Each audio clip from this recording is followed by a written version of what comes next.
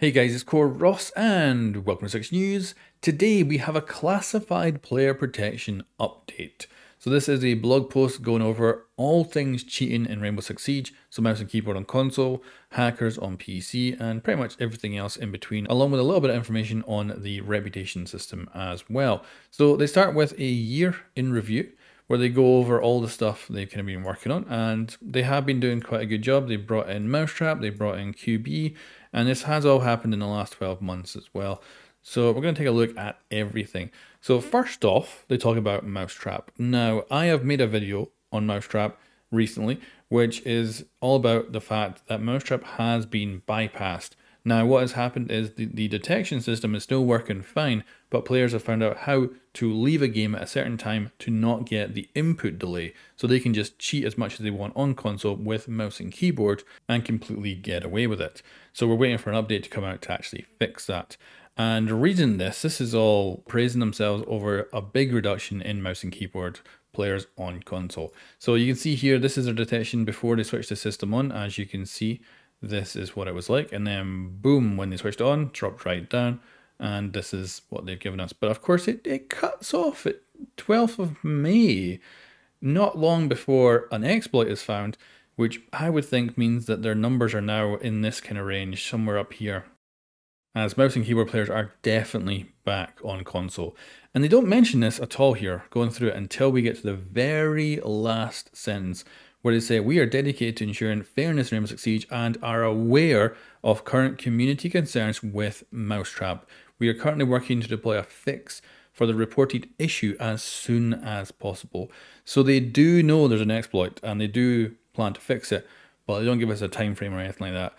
At this point, unfortunately, this exploit has been known for about a month, so unfortunately, it's taken them too long. Because I've always said the big thing when it comes to Mousetrap and its success is iteration. So if they can get on top of exploits and any workarounds quickly, and I'm talking like weeks, not months to fix, then that would be great. Whereas this looks like it's going to take way more than a month to fix. They also have this here, which is not the best thing to do. So they've said, if you've been hesitant to play ranked on console before, or if you're thinking of returning to the game after some time away, now is the perfect time to give it a try. Now is not the perfect time because mouse and keyboard players are back in full force in Siege right now. So this is the least perfect time to go back to ranked right now on console. As such, I've played almost no ranked games in the last little bit, and when I do jump in, I notice the difference significantly. And as such, I'm spending most of my time on PC playing Rainbow Six Siege, which might be funny to hear because I use a controller on both platforms. But the reason for it is that I did notice a significant difference between this time and this time. I really noticed a difference in gameplay, and I'm just an average player, I'm like silver or gold, and I noticed a big difference on console gameplay along this time, and it was beautiful. So I'm just going to play on PC until the exploit is fixed. Then I'll jump back onto console once it has been repaired. So right now I would not say it's the perfect time to jump back on. Once this fix is out, whenever that'll be, whether it's weeks, months, or seasons away, as soon as this actual fix comes out, then it will be the perfect time to come back into Siege Ranked on console. But good numbers, and I'm impressed. Because this little jump up here, this is where I was kind of expecting the hardware makers to actually make a software update to bypass Mousetrap and just to see this go whoop, right back up. And it hasn't. Like, that's the thing. The hardware makers have effectively, by the looks of it, given up. They've changed their entire tone when it comes to it. And they don't appear to be trying to bypass Mousetrap. But of course, the players are still out there and they have managed to find a fix for now. So we'll see how long it takes for them to get this out. And then we've got the QB update here, which was released November 8, 2022. Now, that's not entirely the case. It was released at that time, but it was buggy. It got switched off, and it was off for a couple of months before they switched it back on. But what this does is it builds an entire build of the game on PC.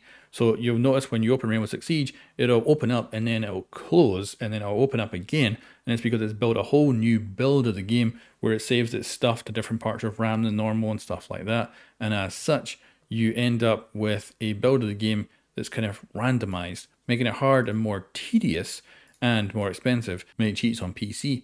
And they say here that some actual cheat vendors have stopped creating cheats for Siege.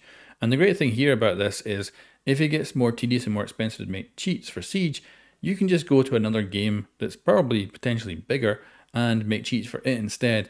So there's just less options out there for cheaters to use.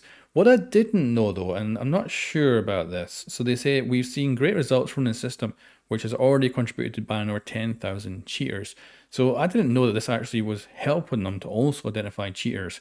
I thought it just made cheats less kind of reliable. So good to see that it's actually helped to stop cheaters as well and get them banned.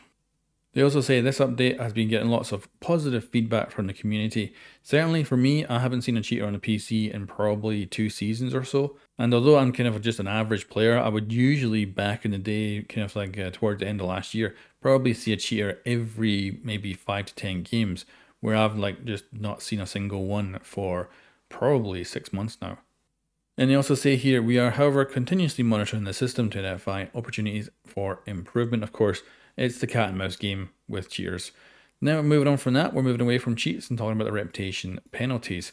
So they give us a little rundown on some of the stuff. So we've got here reverse friendly fire, written chat warning, and voice chat warning.